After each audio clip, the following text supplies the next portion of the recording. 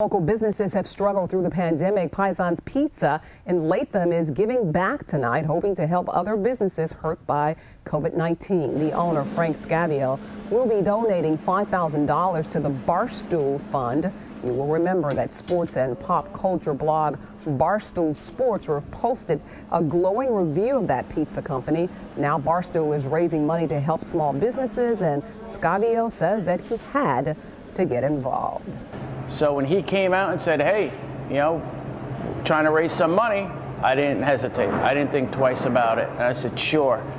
And I'm a big believer if to pay it forward, and if you give it, God will give it back to you tenfold. So, and that's what happened.